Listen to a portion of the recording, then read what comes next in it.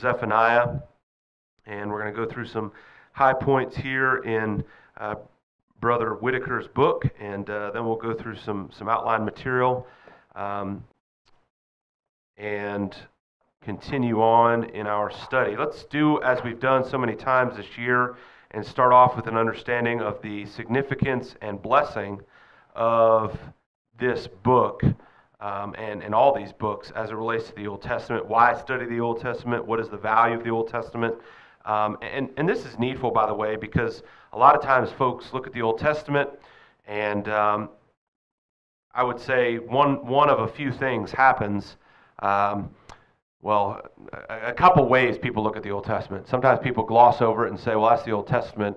I don't really need to study it because we're now under the New Testament system, and so I don't want to get caught up in the dates and the rulers and the fluctuations throughout the book and throughout the books of the Old Testament, and it bogs me down, and I don't really see the value in it, and so they just kind of ignore it altogether because it's a lot to digest. Other folks go the opposite extreme, and they get caught up in the Old Testament to the point, and you see this especially now with what's going on in the Middle East with the secular nation of Israel and Hamas, the whole situation there regarding the conflict, Gaza. They get all caught up into the Old Testament and thinking that the various prophecies and various details of the Old Testament are relevant today. And so let's just kind of level set and be reminded, as we've done many times, what is the value of studying these books. Let's go to 2 Timothy chapter 3. And let's notice there, starting in verse 14, but you must continue in the things which you have learned and been assured of, knowing from whom you have learned them, and that from childhood you have known the Holy Scriptures, which are able to make you wise for salvation through faith, which is in Christ Jesus. And so, going into the Old Testament, I'm able to gain a deeper understanding of God's plan, of God's promises, of God's purpose. It's not fulfilled in the Old Testament, but it gives me comfort in seeing that in all those changes and in all those, quote, complex details, God still delivered on his promise and brought about the gospel, brought about Jesus Christ. Remember the promise made to Abraham in Genesis chapter 12, verses 1 through 3, that through the seed of Abraham all the nations of the earth would be blessed. Remember, even Peter tells us the angels didn't even know how this was going to be possible. How is it that God is going to fulfill his promise? As we look at the details, the punishments, the judgments, the prophecies of the Old Testament, it's all pointing to that goal. That is the goal of bringing about the eternal plan of salvation via Jesus Christ. And so therefore, as it relates to the Old Testament, and what it's all about, Jesus is the end concerning those plans and all of what the Old Testament is pointing to. Notice Romans chapter 10 and verse 4, for Christ is the end of the law for righteousness to everyone who believes. And so Jesus Christ brought about the fulfillment, the purpose, the mission of the Old Testament, in that the answer of God's promise that through the seed line of Abraham all the nations of the earth would be blessed. Jesus fulfills that. Note Galatians chapter 3 as Paul reminds us there of that promise. And notice as well the words of Jesus in Matthew chapter 5 as Jesus states there in verse 17, do not think that I came to destroy the law or the prophets. I did not come to destroy but to fulfill. And so the fulfillment of the Old Testament law was achieved in Jesus Christ. And so I don't go to the Old Testament and get caught up in the prophecies and in the details of what took place then and think that it somehow applies today, because it does not. It is all looking forward to Jesus Christ and the fulfillment of the church being built, God's eternal plan, Ephesians chapter 3, verses 10 through 12. But I do go to the Old Testament, as Paul stated there to Timothy, and I grow in fear of the Lord. I grow in fear of an understanding regarding God's sovereignty and the fact that he delivers on his promises. Notice as well Romans chapter 15 and verse 4, for whatever things were written before were written for our learning, that we through the patience and comfort of the Scriptures might have hope. And so The same is true in any one of these books. I go to these books, I look at what took place, and I grow in my fear, I grow in my reverence, I grow in my appreciation for God's deliverance on his promises. So let's go through Zephaniah. Zephaniah is about the condemnation of Judah. Micah and Isaiah were sent to correct Judah's problems, and Zephaniah is going to address, again, punishment and judgment and consequence for deviation from God's law. Themes in the book: Jesus the lion. Jesus the lion. It is a fearful thing to fall into the hands of the living God. Hebrews 10 and verse 31. Our God is a consuming fire. Hebrews chapter 12 and verse 29. Larry's been going through the kingdom parables, taking a look there and noticing the connection between God's judgment not only on those who are not his children, but also upon those who are his children, those who are in the kingdom. We find that throughout the Bible. Again, just emphasizing the error of Calvinism and once saved, always saved. Note Romans chapter 11 and verse 22.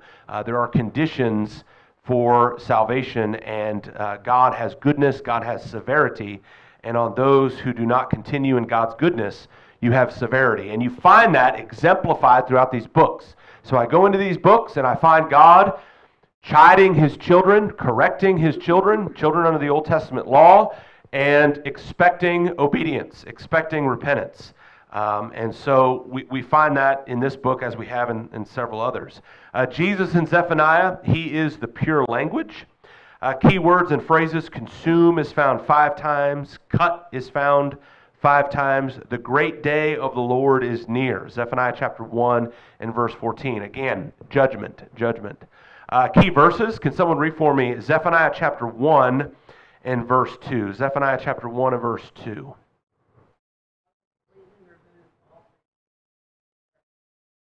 All right, and then Zephaniah chapter 1 and verse 7.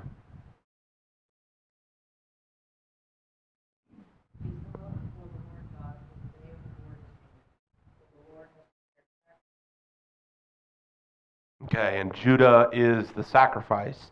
Babylon here is the one who is going to deliver the punishment, most likely, and that's what's in view, that this would be in that time period.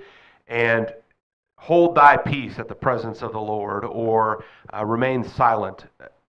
You know, it reminds me a little bit of children and disciplining children. When a child is corrected, some children, sometimes it seems like most children, like to argue and create a discussion, and they think this is a debate, and they think this is an opportunity to plead their case and explain why they did the foolish thing that they did, or whatever it is they're being corrected of. But what does the parent say? Now, I'm the parent, you're the child. Just hold tight, listen to what you're being told. Correction is being delivered. It's time for you to listen. We'll say something like that. So that's essentially what God's saying here. You need to keep quiet. You need to keep silence. You need to listen. You're being corrected. People were in the process of religious restoration. They were tearing down the idols of the land, but not the idols of their hearts. And so they were going through this motion and this process of giving the impression that they were repenting, but the reality is their hearts were still not aligned to wanting to please God. Sometimes we can do this from a practical perspective. We can maybe distance ourselves from certain activities, from certain behaviors that we should be avoiding.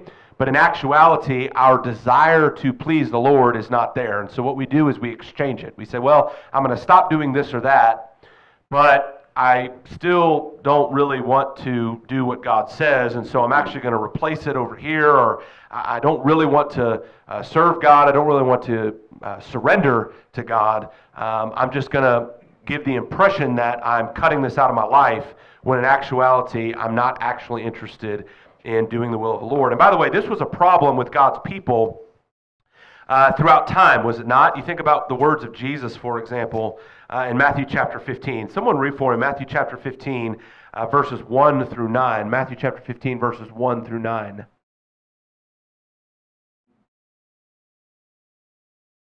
Then the scribes and the Pharisees who were from Jerusalem came to Jesus, saying, Why do your disciples transgress the tradition of the elders?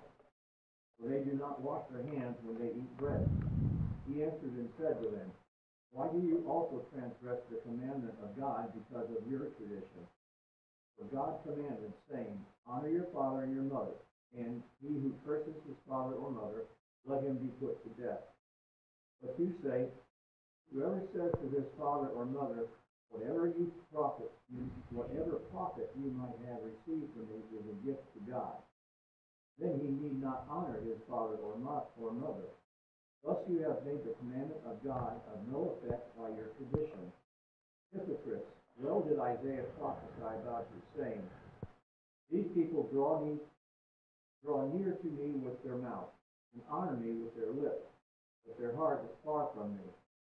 And in vain they worship me, teaching as doctrine the commandments of man. Okay, and so it could be a physical idol and a physical behavior, or it could just be a situation where loopholes are being sought in the Word of God and explanations are being offered as an excuse, which is what we have here. God, your Word says to do this, but we have found a workaround. We're not really interested in obeying. We're not really interested in submitting to you. You've commanded us to honor our parents. Honor there is with the understanding of physical provisions. However, if I give to the temple, hey, I don't have to deal with my parents anymore. I don't have a responsibility any longer to physically provide for my parents because, you know what? I gave those resources that I would have otherwise applied to the care of my parents to the temple. And so because I gave it to the temple, hey, you know what? I am clean. I am good. And the leaders, of course, encourage this. Why would the leaders have encouraged this? Well, because they're benefiting from it. And so you have here just another example of what took place throughout God's Old Testament people and what we continue to struggle with, which is this attempt to justify and get around what it is that God expects because we really want to do things our own way. Yes, it does, absolutely. There's a certain way that I want things to be. In other words, God, I don't want to give you my heart. I don't want to submit myself over to you. But I'm going to take care of all these other things, and because I'm doing that, God, I'm going above and beyond. And again, folks, this is found throughout Scripture. I think probably one of the best examples we can find is in the case of Saul, which we study frequently. And again, it reminds me of children. You know, you tell children, do X, and then children will say, well, I'm not going to do X, but I'm going to go do this. And then because I did that, that absolves me of doing X, and I'm good. And as parents, we know that doesn't fly. No, I told you to do X. I mean, you can't exchange. You're not the one that makes the rules here. You're the child. And again, we're God's children. We're God's creation. And so you have that example of Saul. Be reminded here of this. God having commanded what was to take place regarding the Amalekites. 1 Samuel chapter 15, verses 1 and 2. And then we see that the people and Saul, what do? They disobey God. Notice verse 9. Samuel then comes to Saul, and what does Saul do? He rushes out to meet Samuel, and he says, Blessed be thou the Lord. I have performed the commandment of the Lord. What is he trying to do? He's trying to get ahead of it. He's trying to create the narrative. He's trying to make the case. God, I've done everything you told me to do. Samuel says, no, I still hear the sheep. I still hear the oxen, verse 14. You haven't done what you were told to do. Then what does Saul do? He deflects, verse 15. Great leadership. I say that sarcastically, of course. Verse 15, well, it's the people. You know, even though verse 9 tells us Saul was involved in this, obviously he was included in this process. But what is the outcome? Again, Saul tries to make the case, well, God, I don't have to do what you said because I'm sacrificing for you over here. In other words, God, I am suffering in this area. I'm going above and beyond in this area. Sure, I'm not doing what you tell me to do in this area, but that doesn't matter because look at how much I'm doing over here in this area. What does Samuel say? Verse 22. Hath the Lord as great delight in burnt offerings and sacrifices as in obeying the voice of the Lord. Behold, to obey is better than sacrifice, and to hearken than the fat of rams. In other words, you cannot replace, you can't make a deal with God and say, God, I'm going to sacrifice for you over here, and because of that, I don't have to obey you over there. No. And God's people throughout time tried to do that. Jesus deals with that in the Old Testament, the New Testament era, as we read in Matthew chapter 15. We still struggle with that today. And by the way, we could point to all kinds of individual examples, congregational examples, where this is attempted. We don't deal with the actual problem at hand. We're not attacking and addressing our failure to give God the entirety of our being. But, oh man, we are on it in this area. And we're going to make sure we address it in that area. We find that again throughout Scripture, and it's a problem. And God's Old Testament people were dealing with this very problem, and God is rebuking them. Even though the message concerns judgment, the prophet still offers those who would repent security from God's wrath. If someone could read for me chapter 2, verses 1 through 3. And remember, this is what's found throughout the minor prophets. The minor prophets deliver over and over again judgment. The minor prophets over and over again pronounce punishment, failure of God's people to obey, and then the consequence of that. And again, we have failed in not being more sensitive to the reality of God's judgment. However, the minor prophets also continuously offer hope, continuously offer, yes, this is the condition you're in. Embrace it, accept it, fear it, but at the same time, there is hope. There is hope.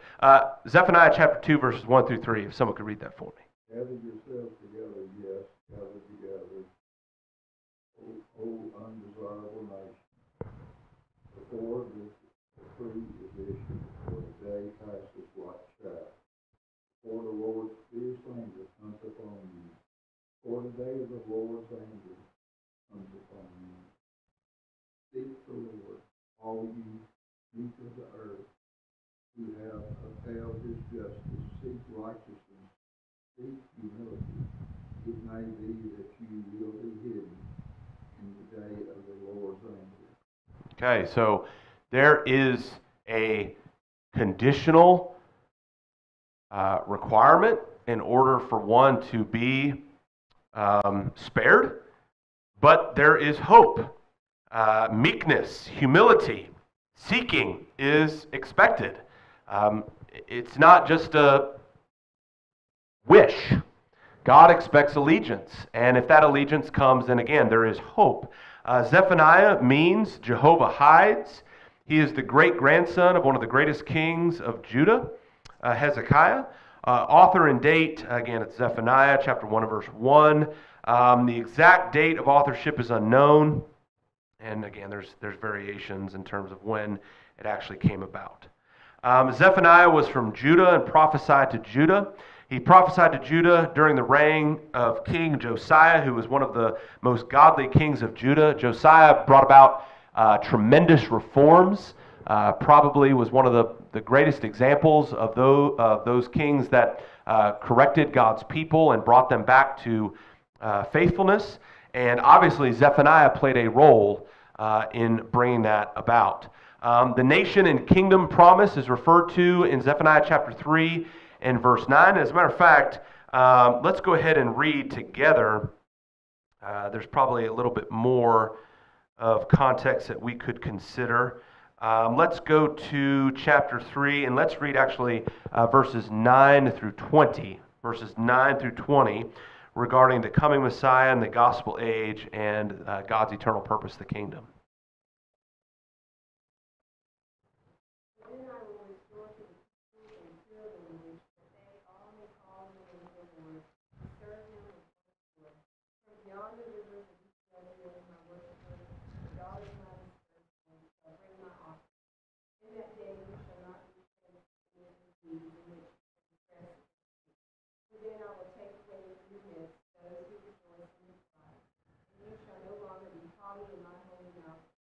I will lead them in your midst, a meek and humble people, and they shall trust in the name of the Lord. The remnant of Israel shall do no unrighteousness, speaking a lie, nor shall a deceitful tongue be found in their mouth. For they shall feed their flocks and lie down, and no one shall make them afraid. Sing, O daughter of Zion, shout, O Israel. Be glad and rejoice with all your heart, O daughters of Israel. The Lord has taken away your judgment. He has cast out your enemies. King of Israel, the Lord is in your midst. You shall see disaster no more. In that day it shall be said to Jerusalem, do not fear, Zion, let not your hands be weak. The Lord your God in your midst, the mighty one will save. He will rejoice over you with gladness. He will quiet you with his love. He will rejoice over you with singing.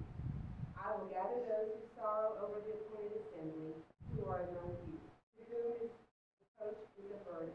Behold, at that time I will deal with all who afflict you. I will save the land and gather those who were driven out. I will appoint them for praise and fame in every land where they were put to shame. At that time I will bring you back, even at the time I gather you. For I will give you fame and praise among all the peoples of the earth, when I return your captives before your eyes. These pronouncements, and we've looked at them in several cases, are beautiful pictures of God's love. The care that he has, the longing that he has concerning obedience and faithfulness. As we've mentioned before, there are those who would claim that God just anticipates and longs to destroy, that he just wants to bring about destruction, he wants to punish, he does not want to give us an opportunity to be right with him, but rather he is on the sidelines just waiting to pounce on us. And that is completely false. And if you look at passages such as these, you look at other passages that we've considered throughout our study of the Old Testament, what we actually find is the one true and only living God making it crystal clear as to our status, our predicament, our plight, the consequence of it, the punishment that we're deserving of. But then, right alongside that, what is required of us in order to avoid it, and how much he longs, how aggressively he anticipates us to make that right choice so that we can be right with him. You can't read that passage and say that God does not love man. He longs for us to be right with him. As a matter of fact, you think about other passages throughout Scripture, think about the prodigal son. It has been said before that that is incorrectly titled. It should not be titled the prodigal son. It should be titled the loving father. Because what does that father do? It takes him back, and not only takes him back, meets him, right? Now, granted, the son, what was required of the son in order for that to happen? The son had to recognize his condition. The son had to be aware of the fact that he had to make a change. The son had to become shamed, which he did. But in his return, where does the father meet him? Does the father almost avoid and say, oh, I told you? I mean, think about how the father could have reacted. I told you so, you deserve it. I mean, it could have gone just so many different ways, but that's not what the father did. The father met him. The father then rejoiced, emotional, and then obviously pronounced a feast and a complete celebration given the return of the son. And so, what a blessing it is to find the full picture of God, which, by the way, has to include the discipline, has to include the chiding. And what happens is people want to look at either extreme. There are those who want to only see God from a disciplinary lens and just constantly harp on God pronouncing judgment and God needing to be feared. All true things. But then completely ignore the love and the desire to be right with man. And then there are others who want to only focus on that side. They want to ignore the punishment. They don't want to pay any attention to God pronouncing judgment, to God expecting faithfulness, to God saying these are the consequences of your wrongdoings. They don't want to pay any attention to that. They only want to look at the love and the anticipation of being with man. And so you have to look at both. You have to look at both. And we find that again throughout Scripture. Any comments just before we dig in a little bit deeper? Yes. Yeah. Let's go to the passage actually, because it's a beautiful picture. Luke chapter 15, and we won't read the whole passage, but notice to Danny's point here. Notice here, and again, recognize the Son. Verse 19. Verse 18. I will arise and go to my father, and will say unto him, Father, I have sinned against heaven and before thee. And then notice verse 17. He came to himself. He came to himself. He realized his predicament. He's acknowledging his failure. Verse 18. Verse 19. What is he going to say to his father? I am no more worthy to be called thy son. Make me as one of thy hired servants. I have failed. I need you. And he arose, verse 20, and came to his father. But when he was yet a great way off, his father saw him and had compassion, and to Danny's point, and ran and fell on his neck and kissed him. And then again, just the continuation of his appreciation for his son's return. What a beautiful picture. Any other comments or thoughts? They're all talking about Saul Yes. messing up. Yes. And I'm thinking today that, there's faith without works is dead. Yes. Works without faith Yes. is dead. Amen. Correct. Many of those Amen. Amen, brother. I mean, and that's the extreme of the denominational world. The denominational world says, well, I have faith, but then they don't do what God says. Faith without works is dead. But then also in the denominational world, and again, remember, I was raised in Catholicism. It was very much, you make X number of sandwiches, you go to X number of soup kitchens, you do these number of deeds, and hey, you're good. You're confirmed. You're now, good to go. You got your ticket. When you have absolutely no idea what God's Word says, and you are not aligned to Him at all. So yes, there's both of those extremes, and you have those cases throughout Scripture. You have cases where those thought they could just kind of do things their own way and completely ignore God's will. Naaman, for example, right? Behold, I thought, this isn't the way I want to do it. I should just be able to think that the outcome is what I want it to be, and it should just happen. But I'm going to ignore God's will. But then you also have situations where it's like, well, we know your will, God, but we're going to find another way to kind of get around it. We're going to go through these motions. We're going to go through these works, but we're not going to actually do what you say. We're not going to actually give ourselves to you. And so you have both instances. Any other comments? All right, so let's look at a couple more points here that are relevant and helpful. Let's look at some more application points.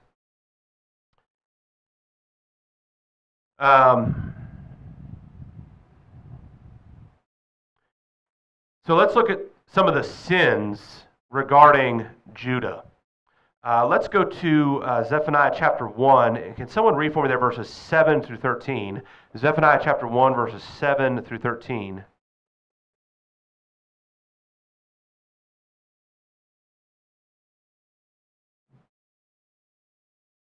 Silent before the Lord God, the day of the Lord is near.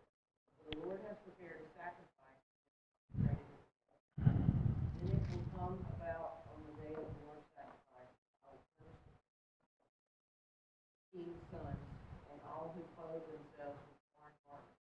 I will punish on that day all who leap over the threshold, fill the house of the Lord with violence.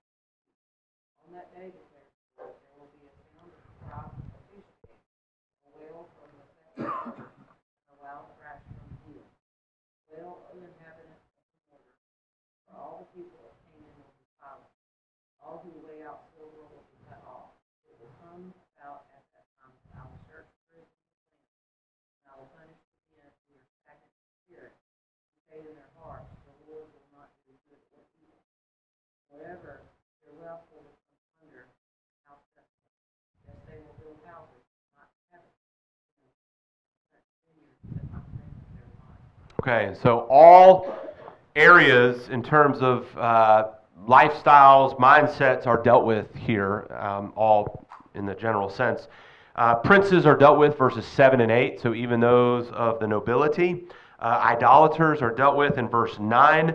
Merchants there, notice verses 10 and 11. And again, relevant there because, you have folks who think sometimes, well, I'm not a corrupt politician. I'm not a corrupt lawyer or, ruler, but I'm a hard worker. I'm one that keeps my head down and goes in and day out, hitting the pavement. All are dealt with here. Princes, idolaters, merchants. Notice also verse 12. Interesting. The indifferent. Those that are settled in complacency, who say in their heart, the Lord will not do good, nor will he do evil. In other words, a lack of sensitivity and concern regarding the power of God, his sovereignty, and again, man's plight. Just indifferent, complacency, apathetic. And also the wealthy are included as well. We've already looked at the hope that God offers.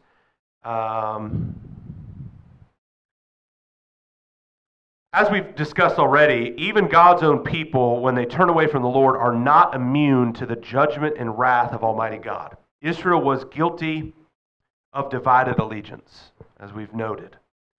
They mimicked the heathen around them in dress and in practice. You see that there.